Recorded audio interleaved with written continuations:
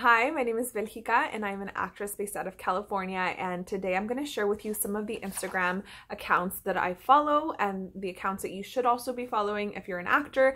And then I'm going to in general give you categories too of different accounts that you should look for and follow if you are an actor. Recently I've noticed that I've just shared so many different open casting calls here on my channel, but also on Instagram for local people to the pages that I follow or the accounts that I follow, or just open calls. So of course on my channel I usually will make a video about big open casting calls where I really want to bring a lot of attention to, and then on Instagram I tend to share casting calls that I just happen to see, casting calls that maybe I'm a part of and they need more people, or you know, in general. So if you want to follow me on Instagram you can, but like really I'm not terribly active. Recently I started using it again, but I hadn't in like the last few years. I haven't really used it, but I have found a lot of great information and I have met casting directors through Instagram. So now I thought I would make this video since it is being useful for me to know all this information. I'm sure it's also going to be useful for you. So I'm going to start with casting in general, casting accounts. So a lot of casting companies have specific accounts. So if you know there's a casting company, a casting office that keeps calling you in, asking you for self-tapes, whatever, you should definitely follow them on Instagram so that they can see you, so that they can see what you're up to, so that you can start to build a relationship. Because especially now we are able to create relationships online that will help when you see each other in person or when you are auditioning for them. So if I audition for a casting director for the very first time and they've never heard of me, they see my audition, they might remember me based off of my audition. But if I constantly, you know, interact with them in a normal way, not in like an obsessive, like cast me way on social media, but if I, you know, share their stuff, tag them in things that it would be related to them, and I make myself known to them, then when I audition for them, they're going to be like, oh yes, I remember you. I have seen your comment on Instagram about, you know, whatever thing. So it's a really great way to start forming a relationship on Instagram for the future. And you can go ahead and just follow them, and then you know, as many as you can, and then once you see that those pages maybe aren't so great for you because the information is only for, you know, the US and you're in the Philippines, then you can unfollow them in the future. But Casting Society of America, of course, you should follow them on Instagram.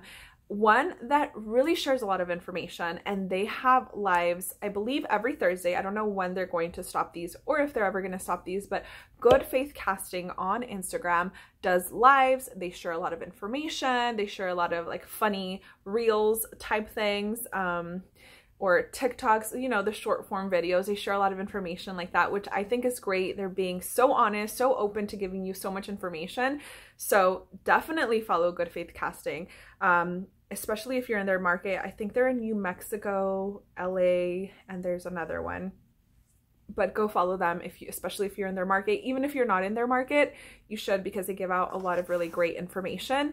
And then in general, just casting companies, like, you know, like I spoke about Atomic Honey, who was casting for the reboot of Father of the Bride. You can follow them on Instagram. Cast in Project isn't necessarily a casting company that has an Instagram account, but I'm actually helping post. I'm one of the people that is now posting on their page. So it's me and 3 casting directors, LA casting directors, that we all post there. We want to share information, usually specifically to Latinx, but whenever we do see something that other people might benefit from, we also share that. If you're in a smaller market like San Francisco, you should definitely follow the casting companies that are in that market. So research what casting companies are near you.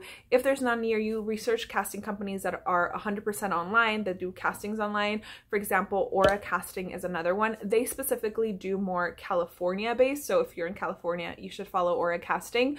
But in general, research different companies, casting companies that do remote work if you're in a different country or local to you. Just from following accounts like these, I have been able to share so many different open casting calls in general, and hopefully somebody has seen it and been able to do something. Another category that you should be following are filmmakers or pages of films. I earlier this year got cast got asked to audition and then cast in a short film because I was following a page of a film. And there's different filmmakers that I follow on Instagram, but I have a couple of friends I definitely want to give a shout out to. Bless Stress, Javier Mendoza, which I have been working with for a couple of years. We're creating a bunch of things right now together. He's an amazing filmmaker. George Almanza, that also, I was going to say también, I was in his senior project, and then we've done a couple of things here and there after he was done with his university studies, but he's also very, very talented. Definitely suggest following them because maybe in the future they'll be looking for actors, they'll share some kind of casting call, and then you can audition for them. So that sort of thing, right? Like the pages for the actual filmmakers, such as directors, writers, editors, all of that, because we all know each other in some way.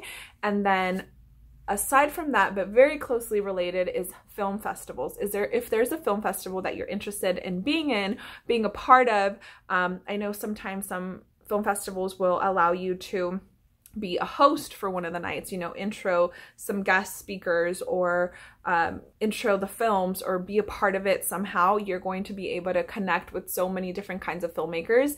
And also, once you are in a film festival, you know, physically or online, whatever, once you are a part of a film festival, you'll be able to meet so many people and hopefully get some auditions off of it, make some friends, and in the future you'll be able to work together. Or you can create your own film and submit it to these film festivals, and then from there create relationships to hopefully get you more work in the future.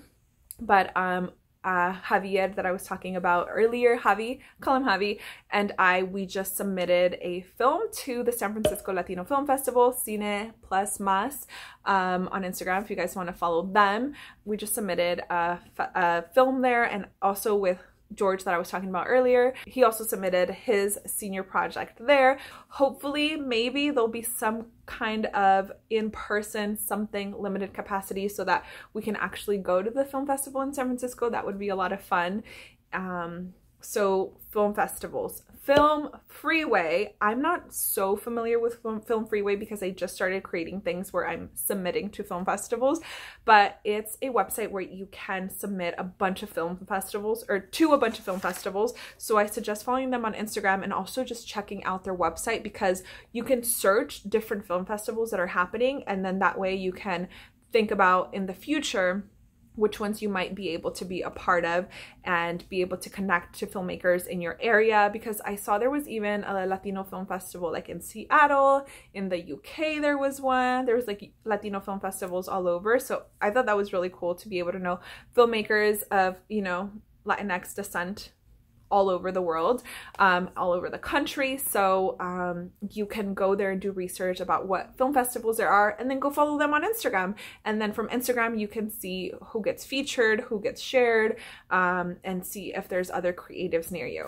All right, so that's enough to get you started for now on pages to go follow. Of course, you can go see the people that I follow and see if you want to follow any of them. And I will continue to share a bunch of stuff on Instagram and here on my YouTube channel about how you can get more opportunities, because I definitely have gotten opportunities from Facebook groups, Instagram posts, friends of friends, people I worked with in the past recommending me. So it's always good to, you know, just be a nice person and be truthful, and don't just go up to somebody and be like, I'm so talented, cast me, I need to be in your project, or you have to be in my project because trust me, I'm good, but I've never made a film. Like, no, create relationships with them, show them your talents, show them your chillness, your energy, whatever, and then eventually you will get to work with somebody, you will be able to create. So that's what this is all about, you know, sharing stories and creating and having fun. But that's it for this video. Thank you so much for watching. And at the end of every video, I feature another channel. This is today's feature. If you would like to be featured on my next video, make sure you're subscribed, like this video, and leave me a comment about what your channel is about, and I can say it at the end of the video like this.